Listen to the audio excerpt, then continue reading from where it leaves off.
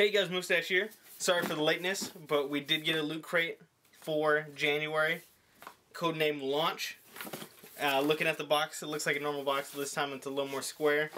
And we do get a launch pad. We'll get into that a little bit later, so let's crack this baby open and see what's inside.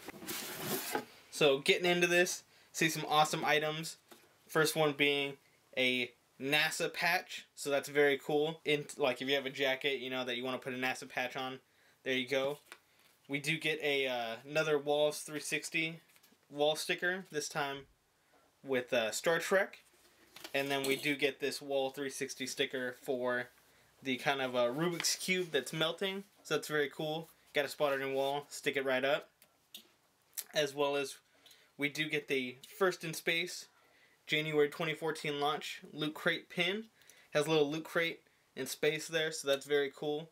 If you're into doing pins on your vests as well, go ahead and put this NASA pin next to your launch loot crate pin. They were saying that this is going to be something that we're going to get now, kind of a pin to commemorate each loot crate. So I think that's very cool. And then we get this awesome Funko Pop. I got Superman. The other ones in the series, you got Superman, Zod, as well as Super Domo, which is the Superman, but just Domo instead of Clark Kent here, or Kal-El. So that's awesome. And then some of the other things we get here, we get a Star Wars Galactic Phrase Book and Travel Guide. I'm a huge Star Wars fan, so for me this is really awesome. I can't wait to kind of get into these.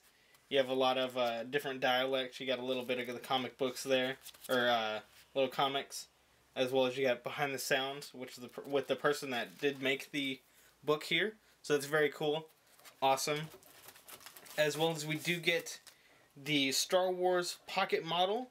So that's very cool. These are kind of, they're on these cards, and you kind of pop them out, and they make a model, and they actually come with like action cards. So it's kind of like a card game that you can play with these models. I know there's a Star Wars model game out there already. I haven't looked into it, but I do want to check it out. But this is a cool start to if you're trying to get into card games or anything like that. The ultimate card game with card models. So that's very cool. And then, since it is the first of the year, we get an awesome Minecraft 2014 mini calendar.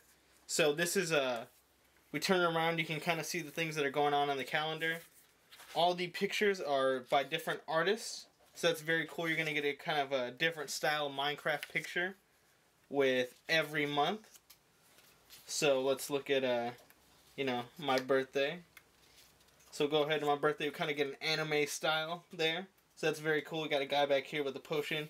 Got a cool looking pig. And Steve right there. So that's very cool.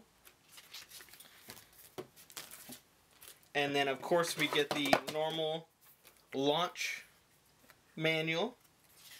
You got all the usual things here to boldly go where no one has gone before.